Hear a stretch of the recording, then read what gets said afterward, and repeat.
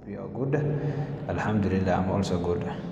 Today we want to learn the school administration. The school administration involves the following people. Number one, the head teacher, who is the head of the school.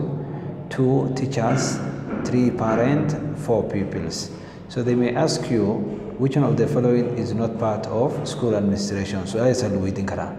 Why not garnis? Afartan waxan ka ahayn waayo the school administration. Number one, the head teacher is appointed by the Ministry of Education to head the school. So mostly on public schools, head teacher is appointed by the Ministry of Education. Let us see the role of head teacher. He or she is the executive secretary to the school committee. Number two, he or she admits all new students. Number three, the head teacher is the accounting officer of all funds.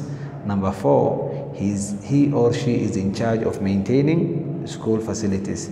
Number five, he or she ensures proper discipline and hygiene are maintained.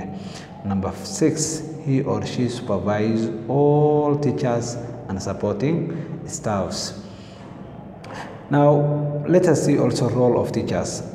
Teachers handle subjects to be taught in class. That is the main function. Number two, supervising pupils on their responsibilities. Three, maintaining general discipline of learners. Number four, guiding and counseling pupils towards good behavior. The third role is the role of pupils. Pupils must obey the school rules and regulations. Number two, prefects and monitors should help teachers in maintaining discipline. Number three, pupils should maintain cleanliness. Four, pupils must behave responsible. Now let us see importance of school administration. School administration, we have said, consists of the head teacher, teachers, parents, and pupils. So importance of school administration. Number one, it ensures that there is a proper planning. Number two, it ensures the school to function well. Number three, it ensures that all teachers attend their classes. Number four, it creates peace, respect, and harmony to all members of the school community. Number five, it ensures proper discipline among members also. The role of school in the community. School School normally provide pupils with knowledge. Number two, it prepares pupils with skills during adult life also, because when school ku jira waxa laga yaabaa inuu khibrad meesha ka qaato schoolka, then hadhow markuu duqo dadkii ayuu sida ku anfacaya. Assist in developing special talents like footballers. Then number four, offering jobs to some members of local community like supporting staffs, shaqaalaha sida kukan cuntaha kariyo, watchmanka waxaas kulli.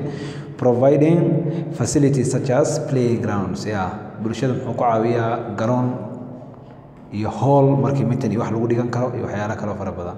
Now let us also see contribution of community in the school development. Bulshada waxay ku caawin karaan iskoolka. Providing workers such as supporting staff for the school, shaqaala ayay ku caawin karaan. Number two, supplying food to the school community members. Cuntooyin ay geen karaan iskoolka. Waa arday iskoolada albaabadooda badanaa waxa lagu gadaa cunto. Number three, providing land for the expansion of the school. Iskoolka hadduu u baahdo dhul mise garoon and community that siini kartaa. So today's lesson will be up to there. Hope you will understand it very well, and you can ask me questions via message. Thank you and have a nice day.